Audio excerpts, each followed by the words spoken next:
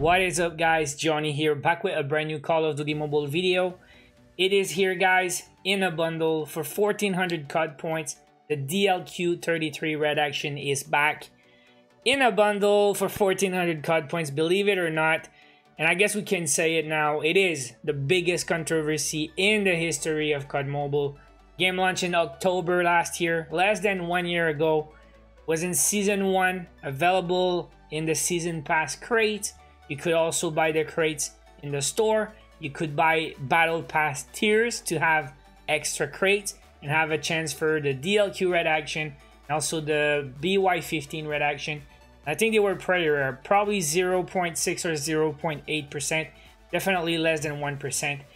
Super OG, super old. Some guys got lucky, they got it in their free crates in the Season Pass. Some guys had to buy a lot of crates to get both weapons at the end of the season. We're talking hundreds and hundreds of dollars. So anytime there's a move in CoD Mobile, there's gonna be both sides of the story. Some players will be happy, some players will be unhappy always. We're gonna look into it today, guys. Before we start, make sure you guys subscribe to the channel right now for daily CoD Mobile videos. So I'm one of these players, guys. I did not get the DLQ Red Action, and I didn't want to pay for it. I didn't want to buy like hundreds of dollars of crates just to get the DLQ Red Action. Yes, it's awesome. It was super nice. But I saw some YouTubers open a lot of these crates, and I know the numbers. I'm good with math, and I know it was a huge gamble. And to me, it was not worth that much money for a chance to have it. Same thing for the BY15. They're pretty cool skins, but some guys decided to spend like a lot of money, and you guys can go back and watch some older videos on YouTube. That was their decision, of course, and they have the right to be mad right now that it's re-released for cheap. Like we're talking less than $15 here.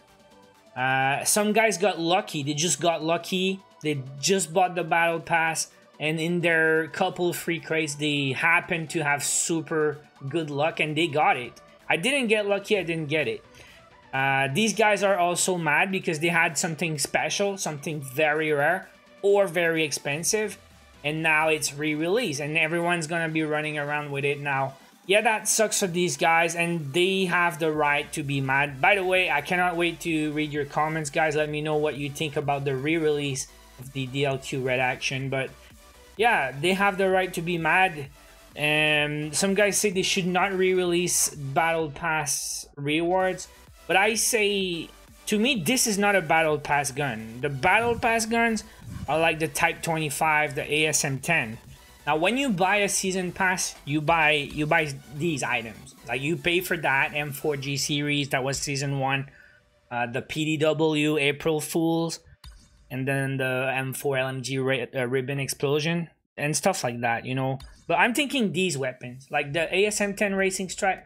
That's the OG Season 1 Battle Pass, you know. And that one was the free, but still, you had to grind for it. So that's what you buy. Like the crates, you can buy more, you can grind tiers, you can buy tiers and stuff like that. I think it would be very, very messed up if they re-release the Battle Pass reward. I mean, everyone has the right to their opinion, but like I said, some guys are very happy right now to see the DLQ re-released finally after missing the chance to get it for cheap. If you see the Reddit right now, guys, it is full. Like you scroll to the Reddit page and it's all posts about that. And I would say it was pretty much half and half. Some guys are mad, some guys say it's a big kick in the balls. Now some guys say it's giving the finger to the OG players, the guys who supported the game from day one. They deserve better, they don't deserve that. But also there's a bunch of guys that say thank you for re-releasing. I wasn't lucky in Season 1. I didn't want to buy crates. And if you guys want to say like it was their choice, they decided to put money in the game. They decided to buy hundreds of crates to get it. You kind of have a point. Yeah, they did decide. But if they had known that it was going to be re-released like that, would they have spent as much? I mean, it's still like almost a year ago though. Like they had the exclusivity for a long time. And I'm sure they're using other skins now. They don't even use it that much anymore. Now, if you want to talk about kicking the nuts, that would also be a freaking huge kick, because that one, nobody had a chance to get it for free before. That was straight up crate. That was a crate with a super rare epic skin, and you had to buy crates to get it. Then they released that one in the credit store, guys. And then it's the same debate. Every time they release something for cheap, there's always a free players that say, finally, us free players, we can get a cool skin for free or for cheap. And then the guys that paid super big amounts of money for it, they're super mad. Understandable. But then again, I see the fights in the comments. So anyways, guys, you guys let me know in the comments what you say about the re-release. Are you gonna buy that bundle? Did you wait for that for a long time? Are you happy? Are you mad? Are you frustrated?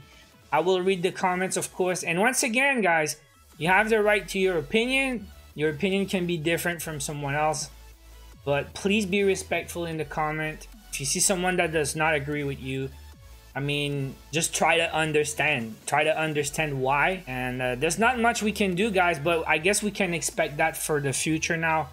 If you're gonna buy something in the crate, maybe try to think about how much you're gonna spend for something.